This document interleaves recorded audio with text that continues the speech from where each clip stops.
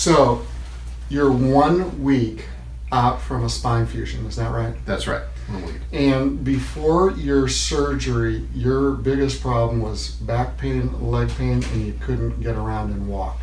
Yeah, absolutely. I could walk maybe 50, 100 yards, through Walmart and that. I would have to lean on a basket, pain throughout the whole time. And was it affecting your life? Yes, absolutely. That's one of the key reasons why I decided to have something done. Okay. And you tried everything else before? Generally, yeah, the stretching and different exercises and that, and really nothing. Medications. Nothing. So we made the diagnosis that you have spinal stenosis. Yes. And that's a narrowing of the canal where the nerves go through. Yes. And one vertebra was slipped forward on the other. And basically, you couldn't really walk through a grocery store. No. And your surgery was 10 days ago? 9 days ago. Okay. How far are you walking now? I'm walking up to a mile at one time. And it's with a little slight incline and decline.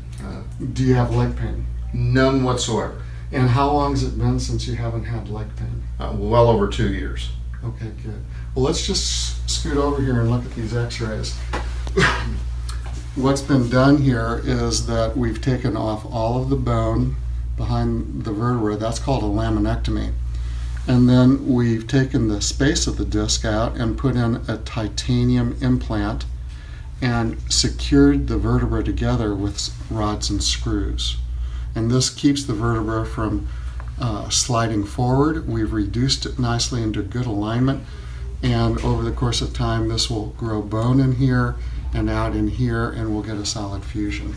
So if you had to do it over again, would you do it? Absolutely, and I'd recommend it to anybody that had the same type of symptoms and everything that I have. So you're 9 days out. You went from not being able to walk through a grocery store to being able to walk 1.5 miles. Yes. It's pretty incredible. It's absolutely incredible, especially with the no pain. Well, you've done the hard work, and thank you for letting us take care of you. Thank you. Appreciate it.